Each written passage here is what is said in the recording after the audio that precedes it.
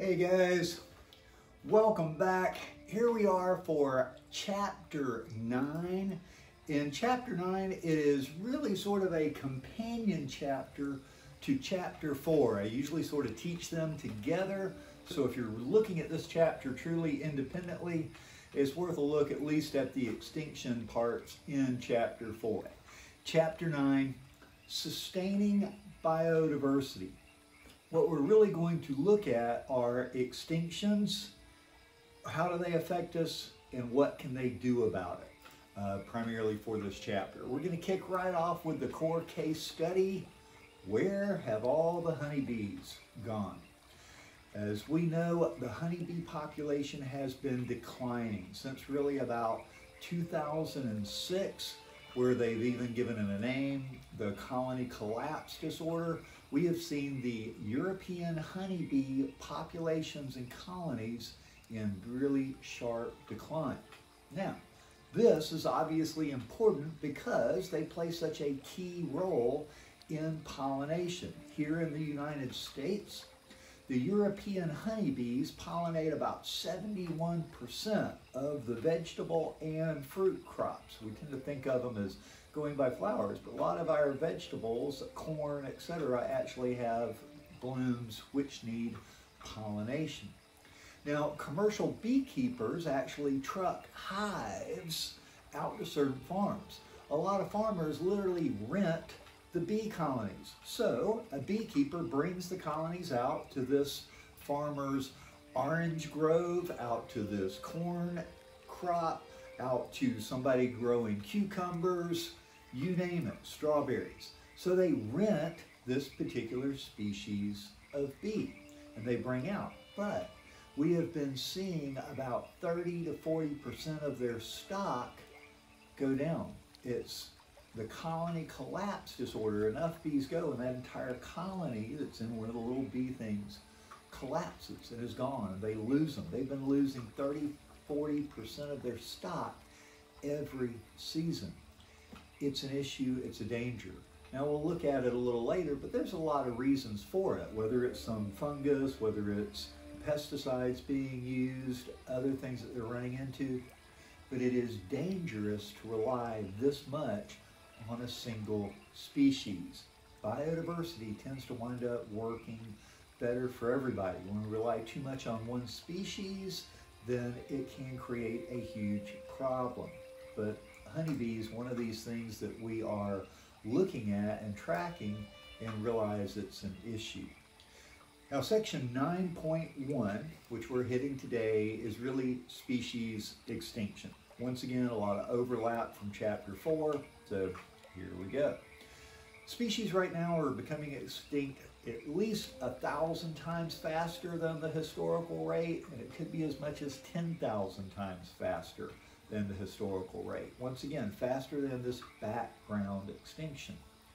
And a lot of these are human-related causes, which we're going to get into in this chapter. We're going to look at habitat loss, climate change, and ocean acidification as some of these reasons. Now, extinctions are natural, but sometimes they increase very sharply. So it is a natural process. It's going on all the time. And we talk about the background rate. So the background rate of extinction, this is just what is happening, going on, normal for whatever reasons. The normal habitat, changes in climate, forest fires, volcano erupts, disrupts an area, just happens, is about one species per million species. So for every million species out there on the planet at any given time, about one species go extinct a year. Now, we're unsure, but we think there are about 10 million species on the planet. So that'd be about 10 species going extinct a year. So if 10 species, 10, 12, 15, 8, that's just background, what we expect. When the rate rises above the background, that's where we kind of want to look around and go, hey, what's happening? What's going on? What we really believe we're in right now is a mass extinction event, because we are well beyond the background rate. So a mass extinction is extinction of many species in a short period of time. Now a short period of time can be thousands of years. You know, when we're looking at fossil record and several hundred million years ago and hey, we don't find any below this, it's not an overnight process. It's still hundreds if not thousands of years. But the past causes of mass extinction events where they're largely unknown. We feel pretty confident about one 65 million years ago was a large asteroid. Lots of data to back that up and evidence from it. But many of the others really are unknown. It can be multiple volcanoes, can be other asteroids, comet, changes in the climate, but something to cause them. They've normally, we believe, been caused by large global changes in the environmental conditions. You know, once again, whether an asteroid hit, throws up a dust cloud that blocks out a lot of the sun, so many plants die off. Once again, global change, cools off, sun doesn't get through, disrupts the food chain, etc. But these mass extinctions have always been due to environmental conditions, if you will. Now, currently, human population are destroying and degrading habitats at a rapid pace. Well, once again, think about going and creating a farm. We cut down the trees to turn it into a farm. We cut down the grasslands to turn it into a farm. We spray the pesticides to get the bugs away so that our farms can, you know, we're changing and degrading the habitat. So our huge resource consumption, just our lifestyles in general in the United States, have a large ecological footprint. We want lots of things. These things have to be made, provided, harvested, etc. And because of that, our extinction rates have risen sharply very recently. Once again, our best estimates are the current extinction rate is some 1,000 times higher than the natural background rate. 100% would be 10 species. 200% would be 20 species a year. 300%, 30. We think we're at more than 1,000 times higher than the natural back rate. At least 100 species a year, and it could be a lot more. This rate of extinction and threats to our ecosystem services are likely to rise very sharply in the next 50 to 100 years, your lifespan. Remember, ecosystem services, those are all the things that nature is providing for us. Oxygen, clean water, basic food that we need, livelihood. Many of the things that we rely on are happening in nature out in the rural areas. Most of us live in urban areas, but we're dependent on the ecosystem services from the rural. So this is what we are worried about. The mass extinction may have an effect on our ecosystem services, the things we need for survival. Now, there's a lot of biodiversity hotspots out there, like the rainforest or a coral reef. They just tend to have really high biodiversity. And these are the places where extinction rates are projected to be much higher than average. We've seen our coral reefs get degraded from sometimes it's tourists going and being in them so much.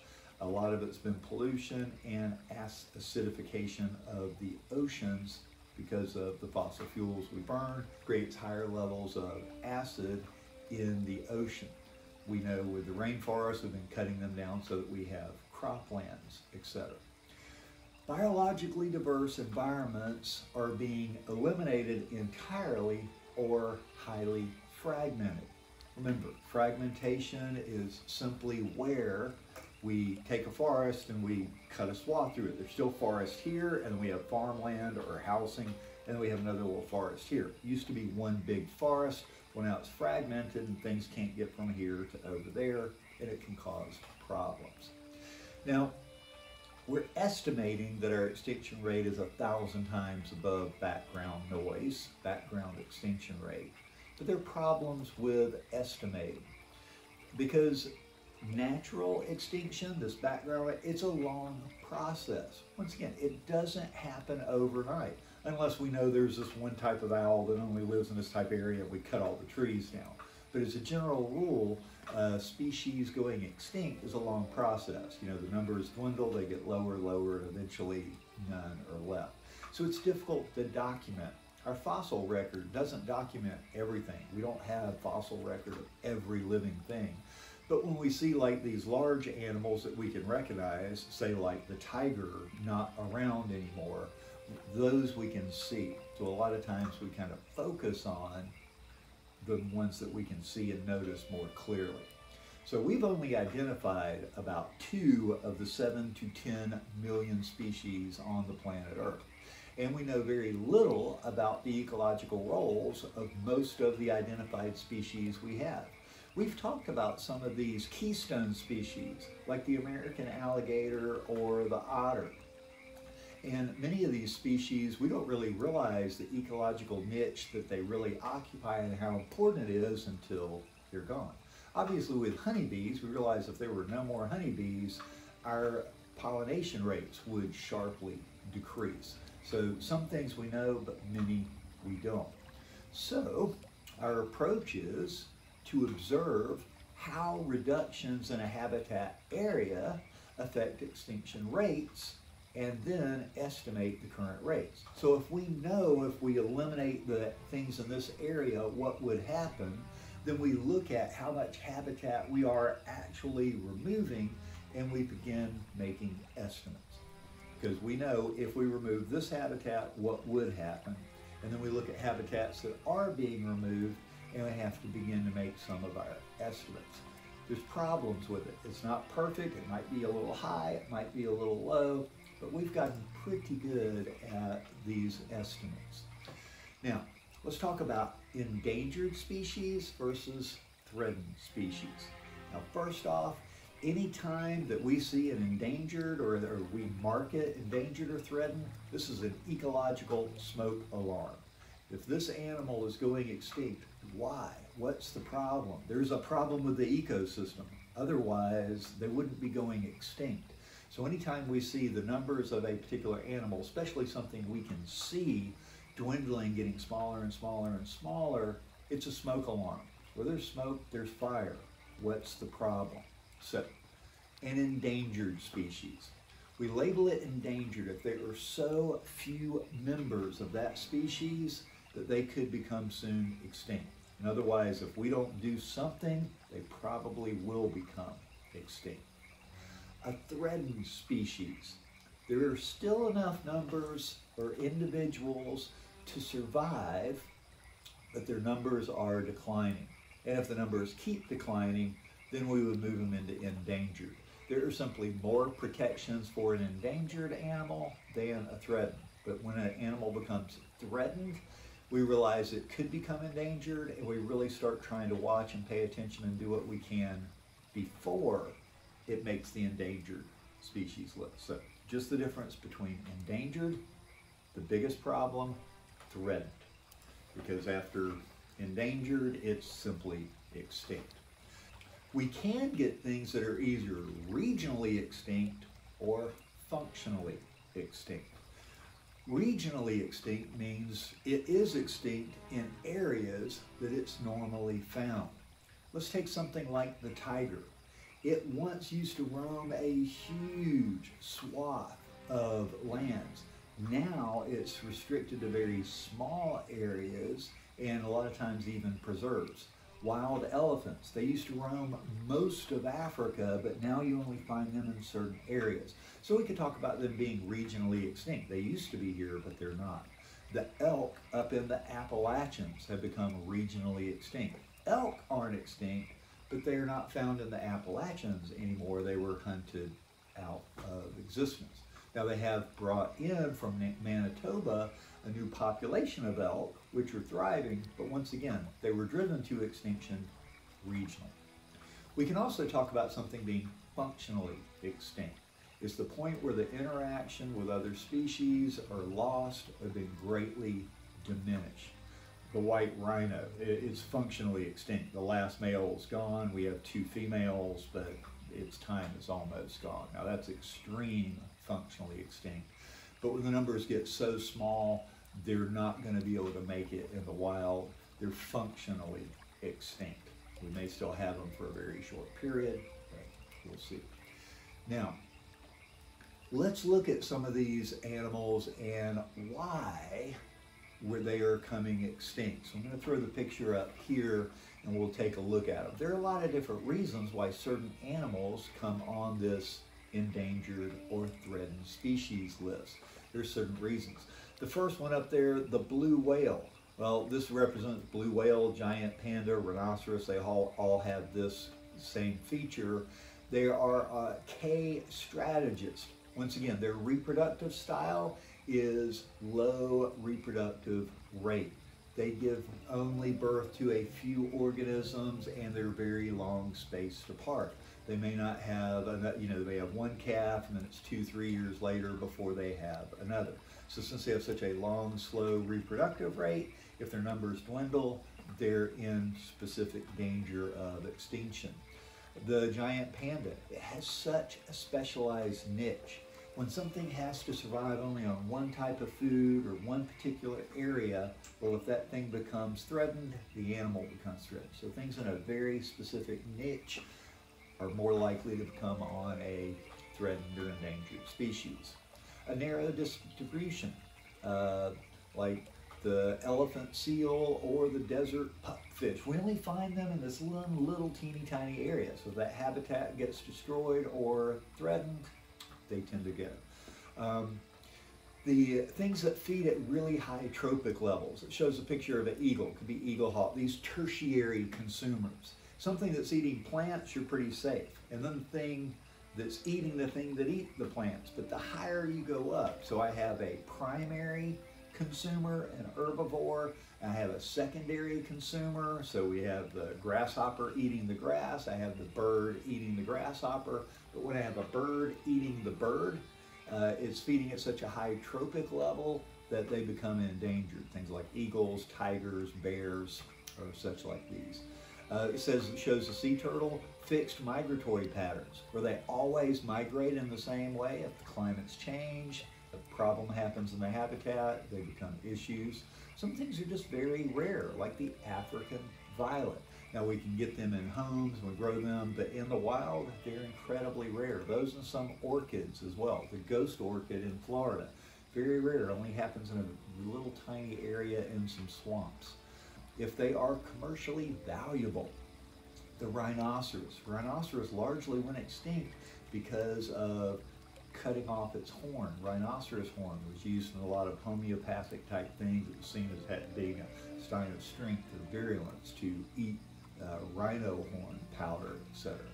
And then also things that just require very large territories, like our Florida panther, virtually it's functionally extinct. There's so few of them because they require such large territories. And as humans spread and we cut out where they can live, not many of them around anymore.